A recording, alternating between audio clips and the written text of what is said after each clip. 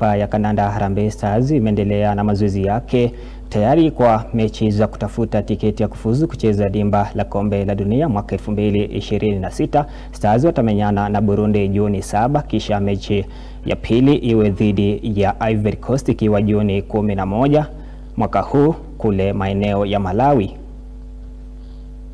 So some players are not clear this situation. Not only because of injuries, there's some club problems and also some mistakes were done inside of us. So therefore, we will see what will happen in last minute. For the boys, I will announce a squad today. Of course, I have the last decision, but yesterday night we sit down with all squad, with all technical staff, and everybody vote which player who deserve to be in.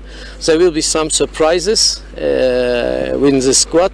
I think also the players will be surprised, but inside of our technical staff, I can say we was for 99% everybody agreed and every player.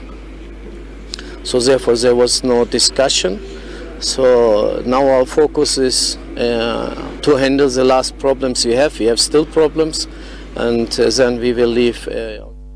Timu ya Kenya ya riadha ya Masters ambayo iliwakilisha taifa katika mashindano ya riadha ya speed